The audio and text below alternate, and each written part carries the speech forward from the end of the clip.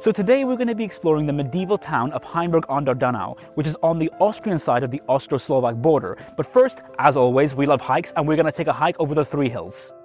The Hexenberg Weg led the way to our first hill, the Hundsheimer Berg. The hill is part of the Divine Carpathians, which extends across the border to Slovakia, where the aptly named medieval Divine Castle also happens to be located. The nature walk and landscape views are what make this walk to its peak of 481 meters so special. Along the walk, one can also see various angles and perspectives of the medieval castle, the Heimenburg, that sits on top of what will be our second hill on this journey, the Schlossberg.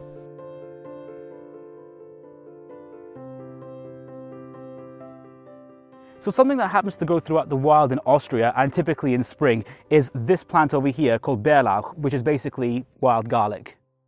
From my personal point of view, and I suppose from the point of view of a gluttonous foodie such as myself, they smell and taste amazing and produce a palpable fragrance of fresh garlic in the air.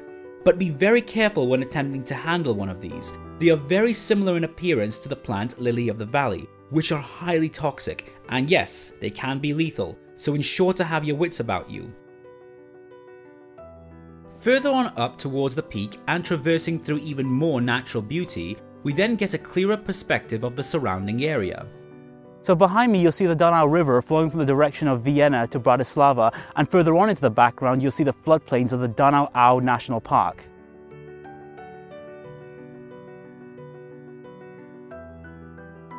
After taking some time to appreciate the surrounding landscape and the hut at the top of the peak, we slowly began making our way to the second hill on our journey, the Schlossberg.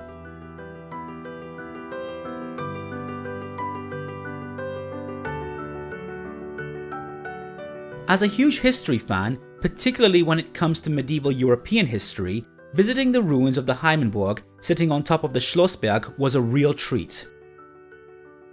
While walking up the castle hill, visitors will immediately notice the remnants of the old city wall that once played a pivotal role in Hainburg's security. Nearer to the top of the Schlossberg, one may also get a view of the old town of Hainburg along with many of its historical relics. Sitting 290 meters high on top of the Schlossberg, the Heimenburg complex today consists of an old courtyard, the chapel of St. Pancratius, and the old residential tower. The castle was built in around the year 1050 during the reign of Emperor Heinrich III, and in the early 12th century it became the possession of the Babenbergs, a noble dynasty of dukes and margraves that are considered to be the predecessors of the Habsburgs.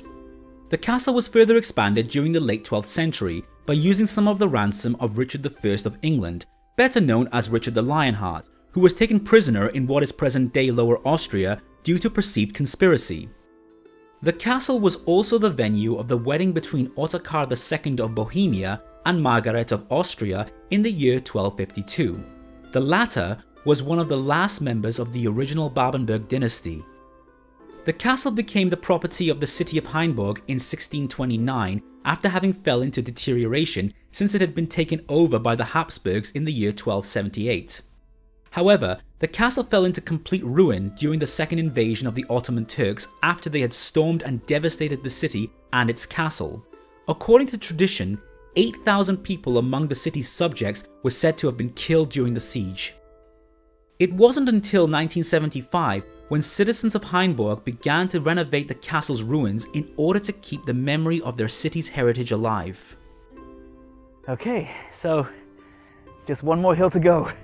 So from the Schlossberg, we then began to make our way towards the Braunsberg hill, but first, a little exploration of the old town itself. The old town of Hainburg is clearly rich in history, and nothing makes it more obvious than its preserved structures and architecture that indicates the epochs that had had a demonstrable influence on shaping the city's character.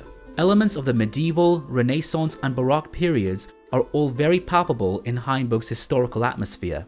As well as the city's 15 former towers, some of which can still be seen today, along the stretch of the remains of the 2.5 kilometer long 13th century city wall stand 3 of the city's well-preserved medieval gates. Right now we're standing in one of the largest existing medieval gates in Europe, the Venator, which is translated in English as the Viennese Gate or the Viennese Door. The first of these 13th century medieval gates that we will visit is one of the city's major landmarks, built under the reign of Duke Friedrich II. It is also said that when Ottokar II of Bohemia came to Hainburg to marry his bride, Margaret of Austria, it was this very gate that he had passed through before reaching the castle on top of the Schlossberg. Built in the early half of the 13th century is the Ungartor, translated as the Hungarian Gate, which is located in the east of the city, and this is possibly the oldest existing gate in Hainburg. Then there is the Fischertor, translated as Fisherman's Gate. This connected the city to the Danube bank settlement that sat outside of the city wall. It was near here that tradesmen such as fishermen, tanners and millers used to be based. This was also the scene of tragedy during the Ottoman siege, when people that were running for their lives in panic blocked the inward opening of the gate, leading to many of them being killed or abducted by the Turks. A memorial to this tragic and gruesome event can be found on the adjacent Blutgasse today. Continuing on from the old town and walking beside the Danube River, we finally make our way to the third hill on the journey, the Braunsberg.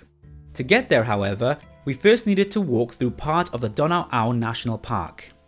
The national park actually stretches 93 square kilometers all the way from Vienna to this area near the modern-day border with Slovakia.